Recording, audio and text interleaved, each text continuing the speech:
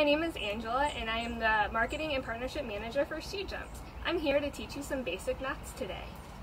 Let's start with the basics. So the gear that you want to have with you or available next to you when you're learning or teaching knots is to start with some carabiners because some knots require them. Also, I like to go to my local climbing gym and pick up a retired rope that I can cut apart.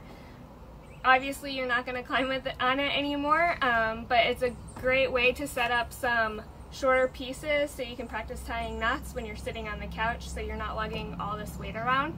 And also just some shortcut webbing to practice some water knots, which we'll go over in a minute. The first knot we're going to go over is probably one of the simpler ones. We are going to tie an overhand knot. So if you know how to tie your shoes, most likely this knot will come pretty easily for you. So you're going to take one end of your practice rope, you're going to cross the end over top of it there, and then you are going to bring the end underneath and pull through. The next knot we're going to cover is a figure 8.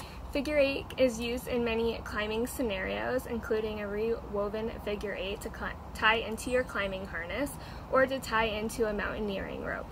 Let's get started.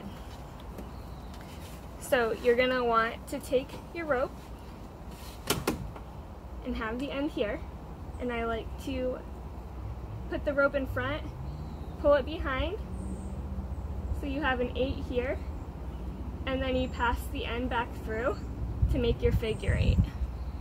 A square knot, you take the ends, and you basically want to tie up and over, pull it, and then you're going to do the opposite.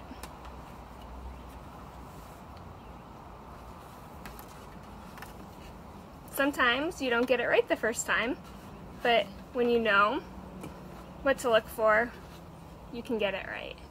The next knot I'm going to go over is a double fisherman's knot. Double fisherman's can be used to tie two ends of a rope together. It's pretty strong and can be used when you're creating prusiks for a glacier travel rope or if you need to ascend a rope. It's just really good to have this skill. So let's get started.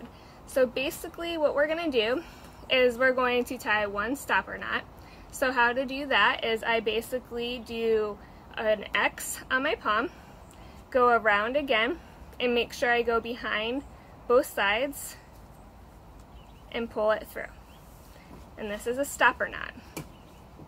So you can see an X here. Next, I'm just going to loosen the knot a little bit.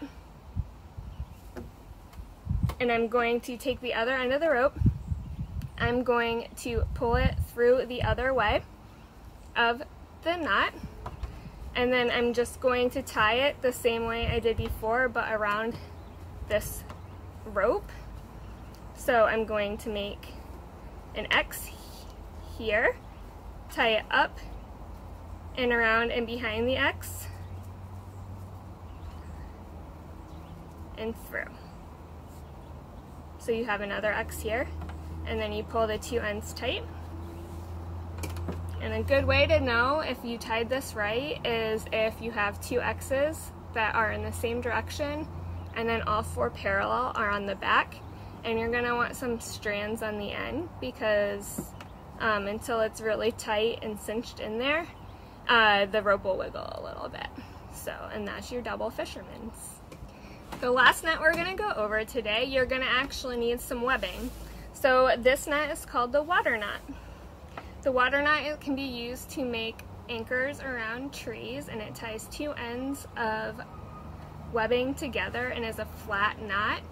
So it's kind of similar to double fisherman's, but this is just, the webbing is just a different material, so we're going to go over that. So the first knot we learned was an overhand knot, so we're going to tie an overhand knot with plenty of slack on the end. So there's your overhand knot.